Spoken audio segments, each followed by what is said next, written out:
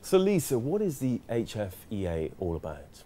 Well, what I'd like patients to understand is that we are the regulator.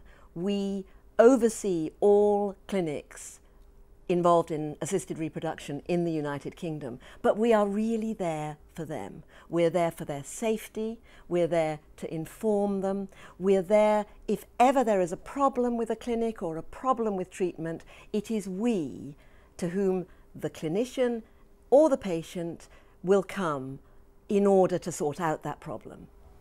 Why should patients start their journey with your website? Well, our website is fantastic. It carries so much information about clinics, about types of treatment, about access to information, let's say for the donor conceived, more and more people who are born out of assisted reproduction. And you can go on a journey through that website and find absolutely everything you could possibly want to know about the treatment you are going to embark on. How much can your website keep patients up to date with changes? Well, we live in a fantastic age for information.